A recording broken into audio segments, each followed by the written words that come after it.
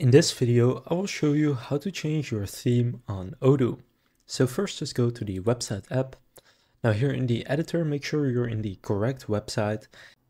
So if you want to switch, you can click in the top right on the current one, and then you can select a different one if you need to. Then after you are in the correct website, click Edit in the top right. From here, go to Theme.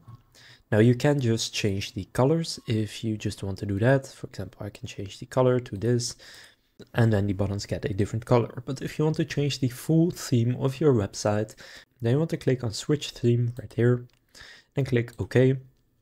And now here I can pick any of these themes, so they have quite a few of them. For example, I'll go with this one, and then this theme is now being added onto my website. So now, as you can see, my theme has changed, and that's all you need to do to change your theme. Now it still has the same products and stuff like that, so that doesn't get deleted. It will still be pretty much the same website with the same info, just some different colors and different fonts and layouts and stuff like that. So now you know how to change your theme on Odoo. If this video was helpful, please consider leaving a like and subscribing to my channel. With that being said, I will see you in the next video.